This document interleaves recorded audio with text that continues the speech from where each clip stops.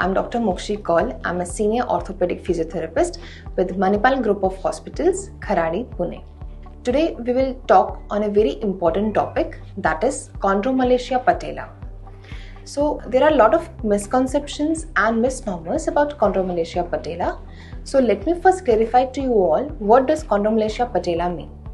So Chondromalacia Patella means nothing but softening of the cartilage which coats the joint of a bone. So whenever a knee joint is formed, it is formed by the upper end tibia, lower end femur and a kneecap. So each of this has a cartilage. So if the cartilage consistency, which is firm to hard, becomes soft, that time we call it as Chondromalacia Patella. That is a weak cartilage. It happens whenever there is an excessive use of your joints, especially we see in runners where the weak cartilage, that is Chondromalacia Patella, happens. So is it preventable?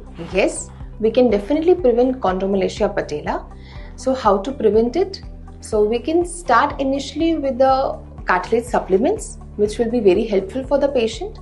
Also, you should start your physical rehabilitation, which will help you initially with the pain management, and once your pain is intensity is down, we can eventually start with the knee strengthening of your joint, which will be helpful for the patient.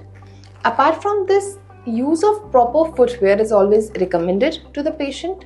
Also follow a proper warm-up with a cool-down period. Avoid use of excessive jumping, running, skipping on hard surfaces, which may land up in having the aggravation of the pain. If at all your pain doesn't settle, please visit us here in Manipal Hospital. We will assess you, evaluate you, and we will help you get rid of the pain. Thank you.